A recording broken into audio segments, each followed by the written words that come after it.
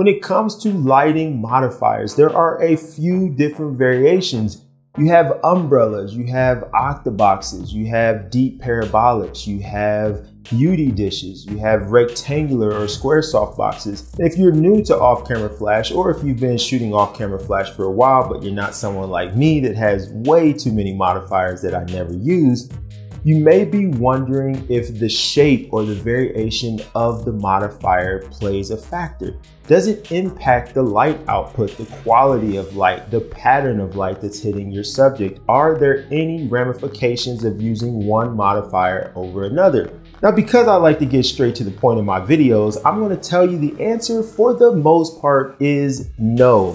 But hang tight, because you know I'm a man that shows, not just tell. So not only do I want to give you some examples and show you so that way you can judge for yourself, but I also want to touch on at the end of this video the nuances of the modifiers, because to be fair, there are times where maybe one shape of modifier may work better over the other. But for the most part, doesn't make that much of a difference. Let me get all this stuff set up. Let me show you, so then that way you can be the judge. Now, while I'm getting everything set up, if you could go ahead and smash that like button, I would greatly appreciate it. And if this isn't the first time you've watched one of my videos, but you're not subscribed, go ahead and subscribe. What are you waiting for? Hit that button, ring that bell, so that way you don't miss any of my videos.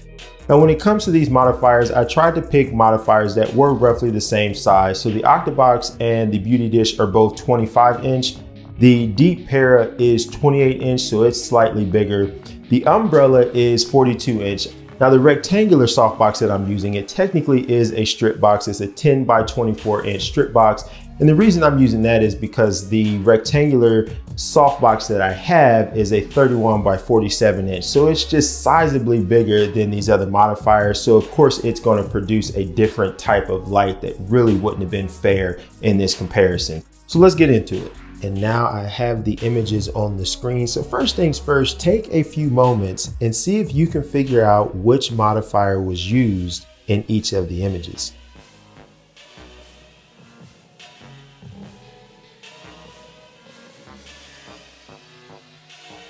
All right, so now I'm going to put them on the screen. So in the comments below, let me know how many of them out of the 5 did you get correct.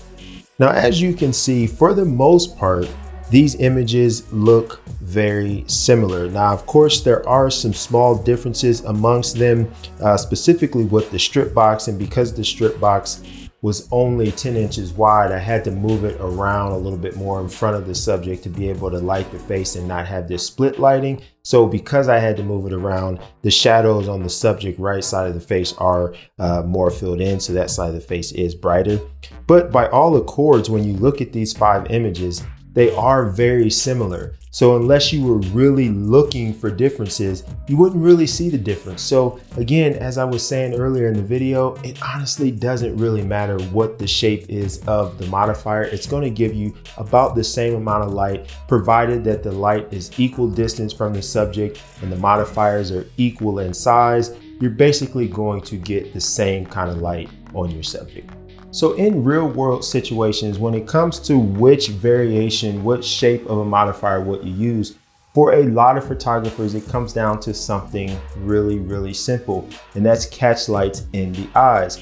There are a lot of photographers that want a perfectly round catch light, so they would go for something more like a beauty dish or a deep parabolic or a parabolic in general, something that is very circular in shape, as opposed to something like an Octabox, which is somewhat circular, but because it's only 8 sides, it's not as smooth.